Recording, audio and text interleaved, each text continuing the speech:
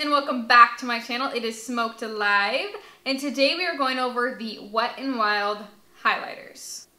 So let's start with the star of the show, the Wet n Wild highlighters. Woo! So the first one is in Precious Petals. I do have it on right now. You can see that I'm very, very glowy. I have it on my chin, my cupid's bow, my nose, the tops of my cheekbones, and my forehead. So I got a lot of this on. It is a very beautiful champagne-y gold highlight with a little bit of hint of a rose gold, actually. It is stunning. I don't know if you guys can see that. I hope so, because I've been struggling with my lighting. I've filmed this multiple times, and it's either too light to where you can't see the highlighter, or too dark, and I look really weird. So this better be the lucky charm.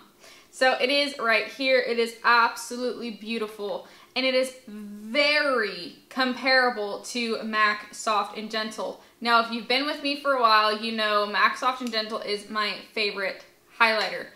Although, it is not anymore. I have moved on to better things. So this is so comparable to MAC Soft and Gentle. MAC Soft and Gentle is right underneath here. The only difference is, like I said, Precious Petals has a hint of rose gold in it, and Soft and Gentle does not. Personally, I like the formula of the Wet n Wild ones more, which these run for $3.49 versus the MAC one, which I think is $32. It is so similar. The thing that I like about the Wet n Wild ones more is it does not have glitter specks in it like Soft and Gentle. I have noticed the more I've compared Soft and Gentle with other highlighters, this one is actually kind of chalky compared to the majority of other ones. Still a stunning highlighter, and I do love it, but I'm sorry, the Wet n Wild one in Precious Petals takes the cake.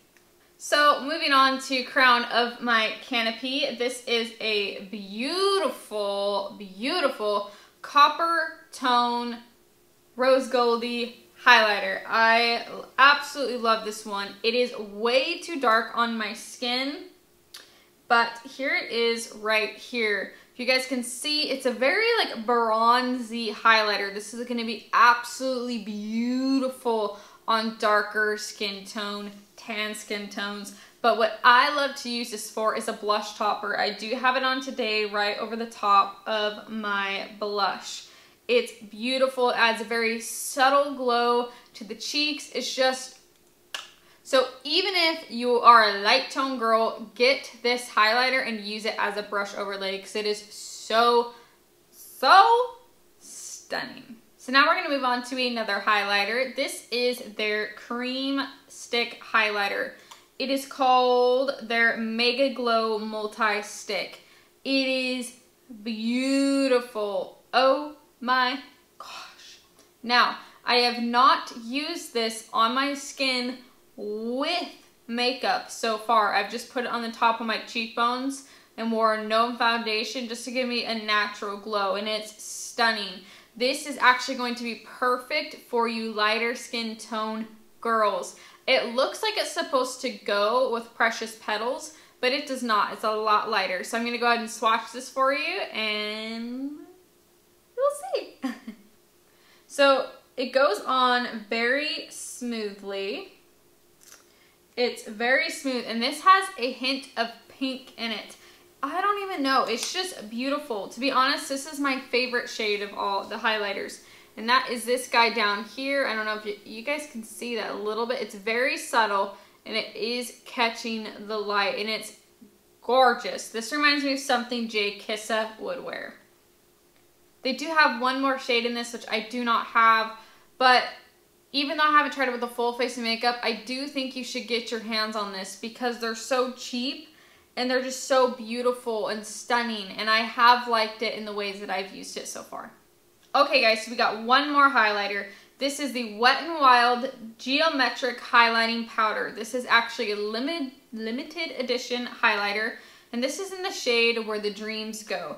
This is a very, very cool highlighter. Like, it is awesome. It has pink gold, a yellow gold, and a blue in it, and I had such high hopes for this based off of using the other highlighters first. honestly, it sucks. It's horrible. Like, it's so chalky. Even just the swatch, it just straight up looks like a white chalky powder. It doesn't even swatch nice. Like, it's terrible. I absolutely do not recommend this one at all. I mean, if you want to get your hands on it just because it's cheap, go for it. But, I mean, there is no pigment. I mean, it's all over my hand. Like, look at this. Can you even see it? Like, there's no, I can hardly even see it. And there's like no highlighting power to it. It just gets glittery and chalky and just looks like crap. And I'm super bummed because I really am into the icy highlights. Those are my favorite. So I had really high hopes for this, thinking that it was going to be super cool, thinking maybe it would be a dupe for Mint Condition by Jeffree Star because it has blue in it. No, do not get this. Okay, so that is all I have for the Wet n Wild highlighters. I hope you got a good little review, but I did want to add this product in this video. This is the Wet n Wild Mega Line Liquid Liner in the shade Case of Blue. It did come with the limited edition highlighter here.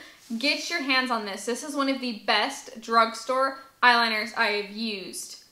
I love it. It is better than the white Kat Von D liner that I reviewed that I hated. Like, I love this. They did such a good job. It is so pigmented. It is this really nice thin felt tip that you can fill in. It is not patchy, and I'm just like, look at that. It is so beautiful, and it is so cheap. They do have a white one, a pink one, and this periwinkle blue.